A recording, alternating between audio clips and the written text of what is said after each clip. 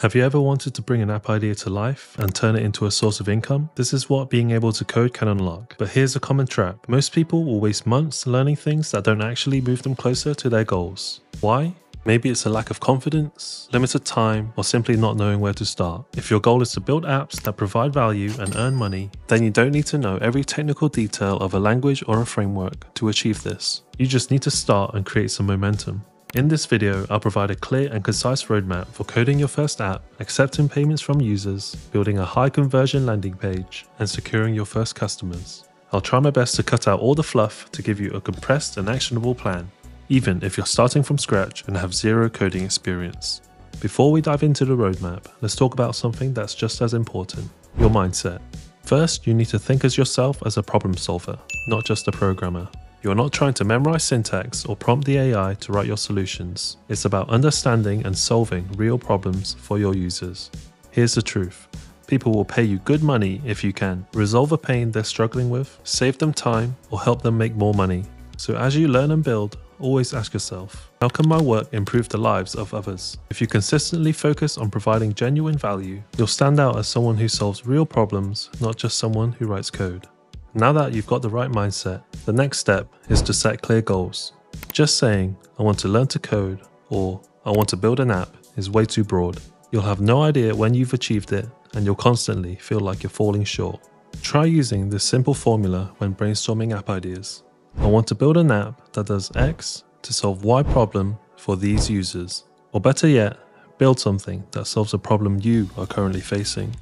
Scratch your own itch and market it to other people that are facing the same problem. From there, focus towards building a simple, lovable, and complete version of your app.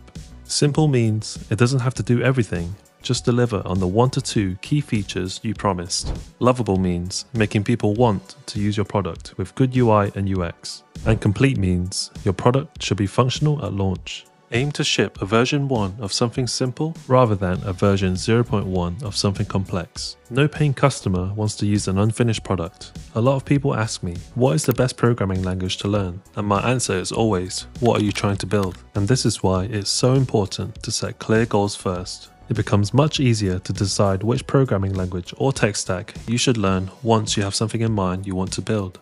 But remember this, once you've picked a language and tech stack, you have to stick with it for a while.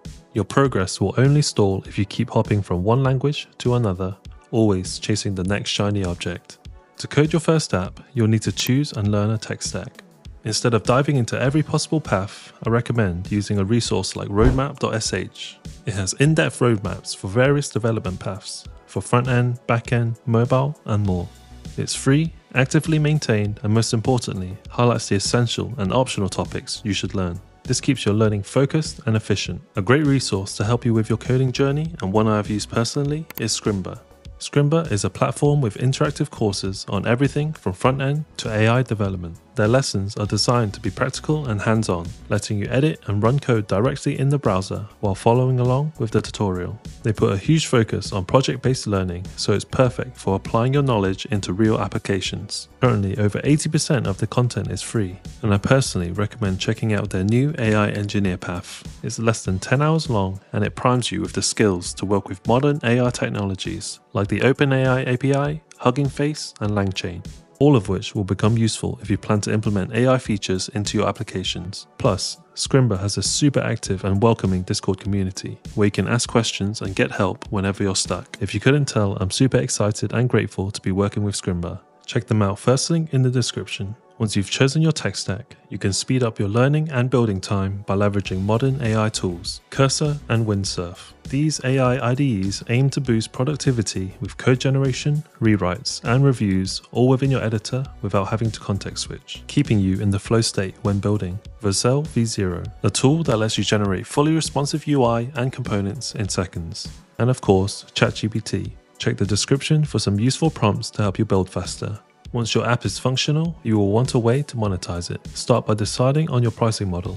One-time payments. Customers prefer this as they only have to pay once to own the software. It's also quicker for generating revenue. Subscriptions. Ideal for recurring revenue, but consider adding it after you see some demand. Include a free trial to let users test your product before they commit. After deciding on a pricing model, choose a platform to handle your payments. Stripe, the most popular, powerful, and developer-friendly platform. Lemon Squeezy, recently acquired by Stripe, but still useful for indie developers who want an all-in-one solution with tax handling. Paddle, useful if you're targeting international customers with the built-in tax and subscription management. Now that users can pay you, it's time to ship your app so people can discover it. For web apps, I recommend platforms like Vercel, Coolify, and Netlify for deployment. For mobile apps, the App Store and Google Play Store are the most common platforms. And for browser extensions, the Chrome Web Store, Firefox, and Edge add-ons are the main platforms. Once your app is ready, you need to attract users and convert them into customers. One way you can do this is by creating a landing page. Its sole purpose is to build trust with a stranger and convert them into signing up or purchasing. There is a general structure for landing pages that are proven to give high conversions. You need a clear and compelling headline that grabs attention and communicates value.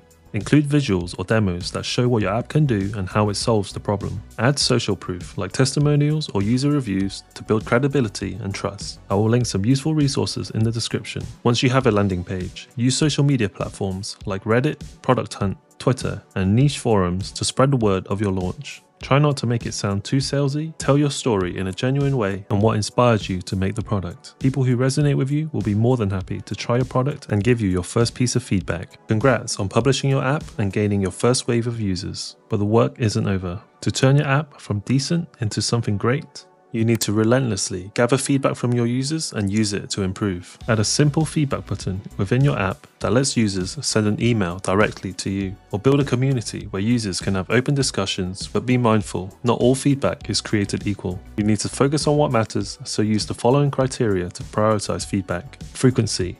How often do you get the same pieces of feedback? If the same issues keep getting mentioned, it's probably worth addressing. Feasibility. How easy or difficult is it to implement? If it's a quick win, implement it right away.